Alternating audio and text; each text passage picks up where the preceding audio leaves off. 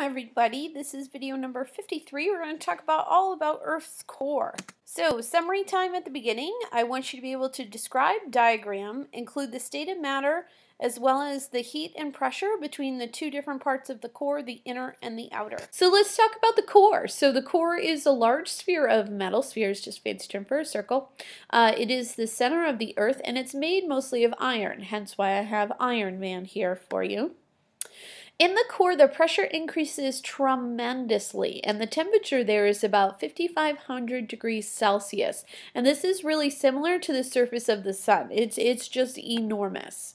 So I want to show you a quick song. Layer we'll discuss first is the central inner core in the center of the Earth, a solid ball buried below the dirt. We believe it's primarily metallic iron. You could never take a trip to the inner core, right? The heat will burn you up 9,000 Fahrenheit, 4,000 miles below the Earth's crust.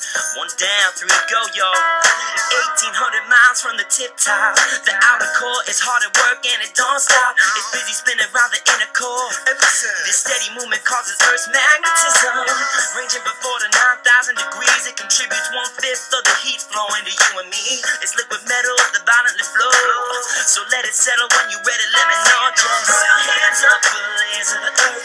Throw them up for what's below the surface. Throw your hands up and let's discuss the inner core, outer core, mantle and crust. Let's talk about the outer core and let's differentiate between the two things. So the outer core here is an extremely high temperature. In fact, it is so hot that it's a fully liquid layer. As the Earth rotates, as it turns around once, that actual liquid iron flows and moves, and that actually causes an electric current, right? That's not unusual for metals, right? We know that from physical properties. And this actually results in the Earth's magnetic field. Now, we'll pick up more about this as we keep going through for astronomy. So let's compare the inner core to the outer core now. So now you're even getting higher pressure than that. It is solid this time because it is so much pressure that it couldn't move. And it's made of iron mostly and nickel. And this is what would be considered the center of the Earth. Wanted to show you guys, and I love this picture for it, is that I wanted to show you the size differences between the layers that we were just talking about. Oh, that's Devlin saying hi. We've got the inner and outer core. Notice the mantle is much, much bigger, and the crust is much smaller. So the part that you and I live on actually is much smaller compared to the other. Okay, now we're ready to learn about another main layer, the outer core. The outer core is a 1,400-mile thick liquid layer. It's mostly made of iron, so it's really heavy. The temperatures here range from 7,900 degrees Fahrenheit in the outer regions to 11,000 degrees Fahrenheit near the inner core. Without the outer core, life on Earth would be very different. The movement of liquid metals in the outer core creates the Earth's magnetic field, which allows us to use a compass.